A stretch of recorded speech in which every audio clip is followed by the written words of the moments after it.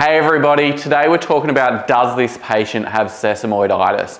Typically they're going to come through saying that they've got a aching or throbbing or a sharp pain underneath their big toe joint or that first metatarsophalangeal joint.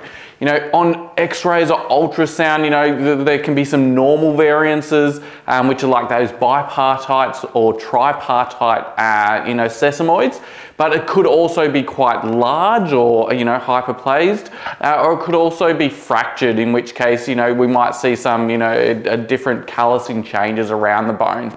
Now, in those cases, it is going to be more than likely that there'll be effusions or fluid around it on ultrasound, in that inflammation maybe and, effusions coming off of the joint as well.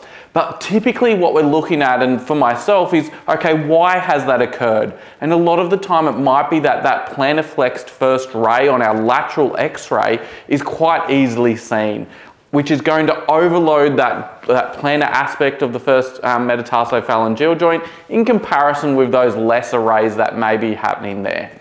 Now, when we're going to palpate, we're going to be palpating directly onto those sesamoids, and so a really good understanding of your anatomy is important.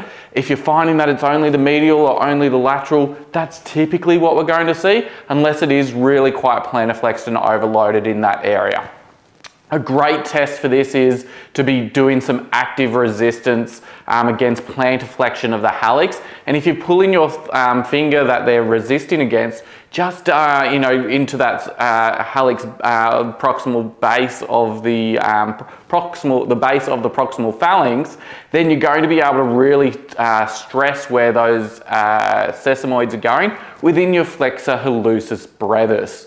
Now, if you're getting pain against resistance, yes, it's going to be potentially a bit of tendinopathy, but also, making sure that it is, the sesamoids that are of concern.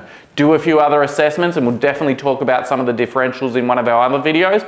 But for the moment, if you've liked this video, hit the subscribe button, have a bit of a look at our other sessions, and otherwise, we'll see you there. Cheers.